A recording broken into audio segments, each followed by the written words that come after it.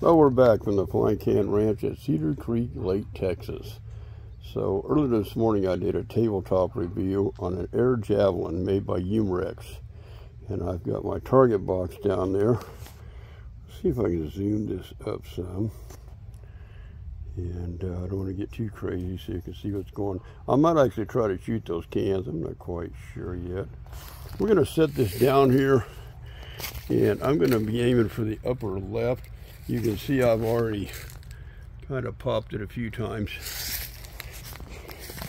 And we'll get some stuff out of my way.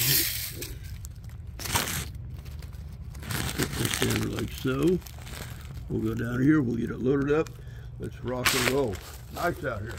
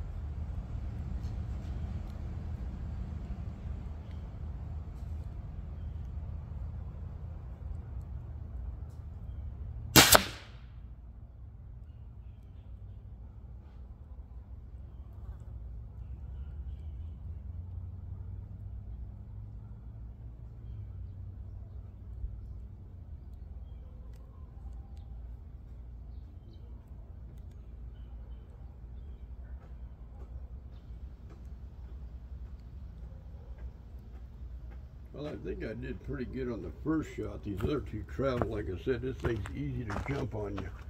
So let's get these out. I actually shot at that can.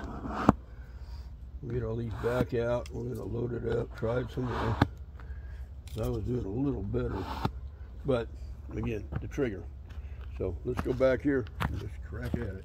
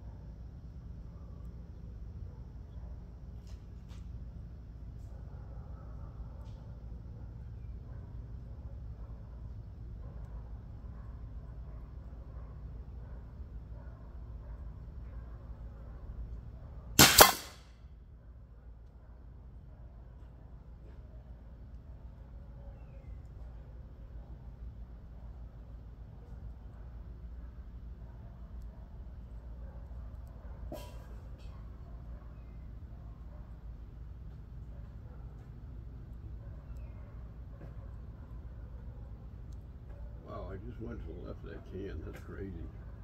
Oh, I hit it. Are we still up? Yeah. Okay, so let me just stop right here. We're going to pick this up. I don't want to make the neighbors call Popo on me hot. I'm out there kind of in the boonies. Look at that. So not bad, not a bad group right there. 40 yards out. Check this out. I hit this can. Oh, it's lodged in. I hit this can at 40 yards. Straight through, clean through. Look at that, 40 yards. So this thing's really got some power to it. And we're gonna see if we can get this off of here one-handed. Yeah, scoot it up, scoot it up. I wouldn't really advise abusing your arrows like that, but hold on a second. There we go. Wow, that's crazy. It really did just, you know, twice I've hit a can. First time much closer. Look at that. It just ripped it. That's crazy. So I think we put a pretty good group right there. If you bear with me, I'll tell you what I'm going to do. I'm going to try one more run, and I'm going to go for the center. Let's see what we get.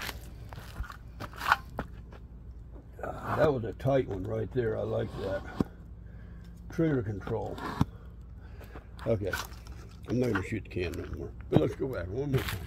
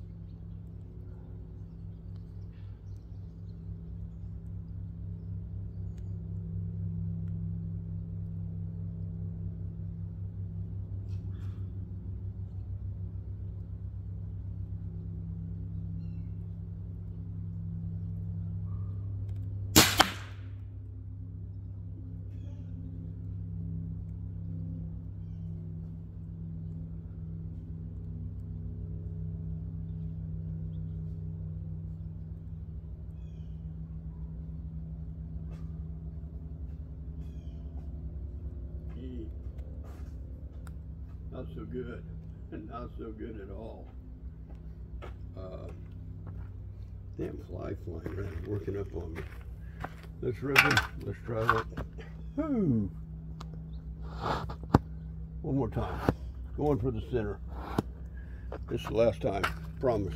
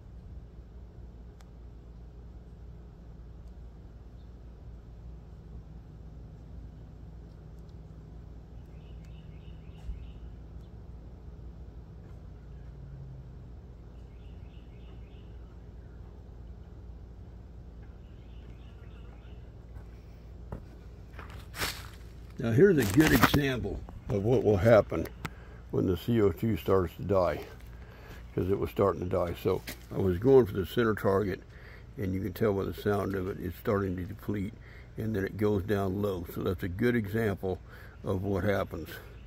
So there you go. Let me pull these out real quick. I want to show you, well, it's kind of a bad thing to do right now. I was going to show you that even low, right where my thumb is, up to the arrowhead is how far that went into the target. That's on a lower CO2, so yeah, it's starting to die off. I could tell by that last shot. We're pretty much done. Let's walk back over, just wrap this up. And I apologize. I probably should have started with a fresh one right from the jump. Ooh, a little muggy. I finally got my my Harley project. The wiring thing, I finally got the ignition back going on that. And I got a rear light and step in the foot pedal, and the brake light comes on. When I press the lever, the brake light does not come on, the headlight still doesn't come on. We're gonna figure it out. So there you go, the Airjavelin. Again, I probably should have started with a fresh one, but you could tell, you know, I had quite a few shots out when I laid that one span out. They were landing in there pretty close, a couple of drifts, but it takes a little practice. Again, I don't know how much I'll use this, because it's loud. It'll get. Now, I have seen also, by the way, I believe you can buy, what do they call those, an HPA, like you can fill up with a compressor type tank. It's got a little valve you can turn on and off, and I might look into getting one of those. If I do get one, we'll do a review of that and see how it works. But it's fun, and it hits. I mean, that thing hit hard. You've seen it, even a low CO2 just ate right through that metal can with no problem. So again, I digress. I probably wouldn't use it for hunting larger game, but yeah, rabbits, squirrels, things like that, coyotes, maybe a small hog, but there it is. That's how we do it at the Flying Can Ranch, and we will catch you later.